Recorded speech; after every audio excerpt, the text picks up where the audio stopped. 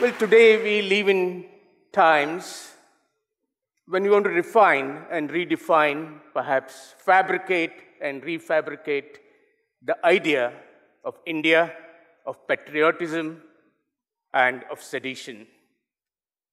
We live in times where there are many champions of so-called traditional culture who want to believe that we have to go back to our traditional culture, that our culture is very pure, and anything which is Videshi, anything which comes from foreign lands, is a bad influence. They want to sort of beat up girls who wear skirts or jeans, and they want to kill people who keep beef in their refrigerators. I was in London last week, and I was asked, do you come from the country where you get killed for keeping beef in your fridge? I want to use the food we eat as my argument against fanaticism. I believe there is nothing more plural than the food we eat. There is nothing more plural than the Indian kitchen.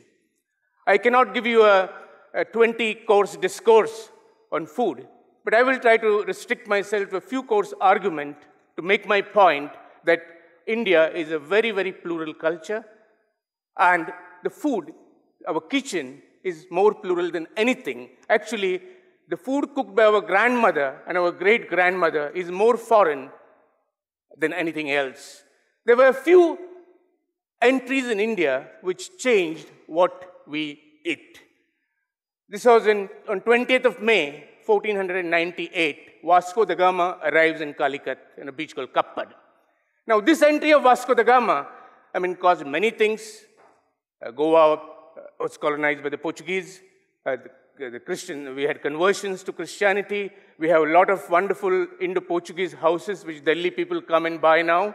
All these things happened because of this entry of Vasco da Gama. But one of the most important things which happened because of the entry of Vasco da Gama, he changed the food we eat today.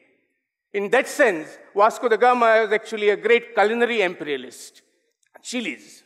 All of us try to feel that chilies are from India, but chilies were brought by the Portuguese from Brazil, and Goa was a gateway to chilies. And chilies spread from Goa to the rest of the country. I have studied this story of chilies. In Vedas, there is no mention of chilies. In Upanishads, there is no mention of chilies. The next book was Kautilya's Arthashastra, which actually describes lots of different dishes.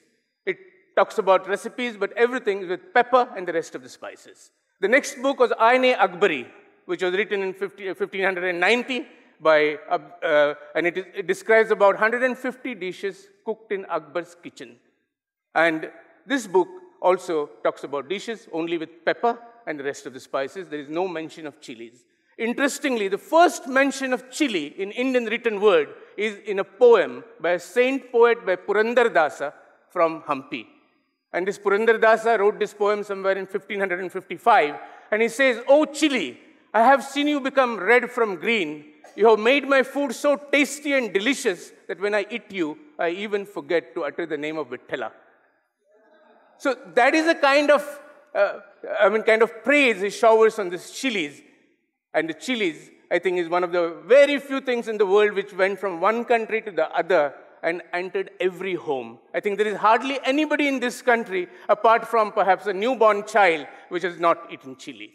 So chili, actually, if we have to sort of get rid of any foreign influences, the first thing we have to get rid of is eating chilies. The idea of the foreign culture, idea of pure culture, is a very foolish idea. It is like having a non-peeing area in a swimming pool. So I have been sort of engaged with chilies for a long time. I have created a lot of chili sculptures. This is done with truck tires. This is a chili with, again, another truck tire chili. This is Vasco da Gama with mustache and beard is with chilies. This is the strongest chili in the world called Bhut Jarotia. It's from Assam. The next thing is cashew nuts. I'm going to give a few examples. Cashew came from Brazil. Today, India is the largest producer of cashew in the world, and interestingly, Brazil is the largest producer of sugar in the world. And sugarcane went from India to Brazil, and one of my scholar friends tells me that the first NRIs were some Goans who went and taught Brazilians how to grow sugarcane. They were first non-resident Indians somewhere in 1530s. The cashew, the feni is very popular. This is the process of making cashew feni. Tobacco was brought from Brazil here. And here, this is the Vetar. Vetar is a sort of a ghost god which is celebrated, which is worshipped in many places. Now, in Goa, there is a tradition that this Vetar is given the offering of bidi, which is tobacco, feni, and chilies. The chilies and feni and tobacco is offered to Vetar. So I started thinking, before the Portuguese arrived, the poor Vetar was starving. Because we had absolutely no chilies, we had no tobacco, and we had no... The technology is the technology for getting rid of the evil eye. This did not exist in India before the Portuguese came. All the vehicles now having this limbu and chilies, and even in Goa, we have a tradition that a grandmother will have a mirchi, a chili, just around a child's head, and then throw it in the fire. So the technology of getting rid of evil eye with chilies was brought again by the Portuguese. The potatoes were brought by the Portuguese. Tomatoes, the vegetarian meal here is incomplete without potatoes and tomatoes. Actually, when the tomatoes arrived here, the Hindus, the Brahmins, refused to eat tomatoes because they thought that when you cut a tomato, it looks like flesh. And so it was non-vegetarian. Potatoes have a very interesting story. We have today in India, we have about 1,000 varieties of potatoes. There is a germ spasm of potatoes in a laboratory in Shimla. But then, when the potatoes arrived here from Peru, the first they were taken to Europe. In Ireland, in the 19th century, there was a huge famine. And this was because, in this famine, almost the population became half. And this is because of a monoculture of potatoes. Because they only planted one type of potatoes, and the potato crop was affected by some disease, and half the population had to sort of shift, and many people died. And amongst this migration of population because of these potatoes was the family of John F. Kennedy. He was Irish. Tomato ketchup has a very nice story. Tomato ketchup is a Chinese sauce called ketchup. And a lady called Anderson took it to America, and that's how they added spice to tomatoes and became ketchup. The peanuts were called badam e firangi. Even the badam actually comes from Central Asia. Chicus are from Peru. Maize came from Brazil. Ananas is from Brazil again. Sitafal and ramfal. This is a reconditioning of the name. The original name from Peru is ater. And in Goa, in Konkani language, it is still called ater. Papaya. The most interesting thing which demolishes this idea of pure culture is sabudana. All the fasting food for all Hindus is sabudana khichdi. Now, sabudana comes from actually Brazil because it is made out of tapioca.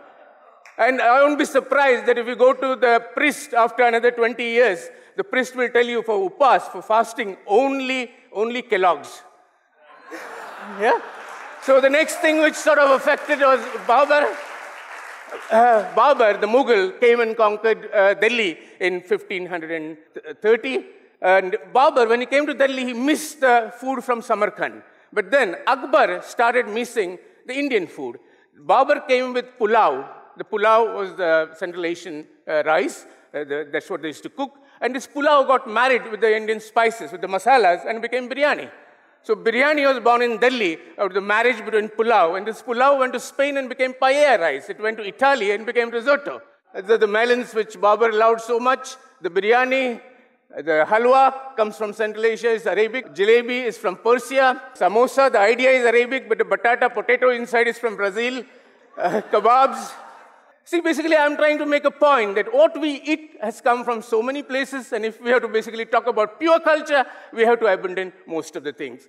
I was invited to Portugal to create an installation in a garden called Tapada das Necessidades.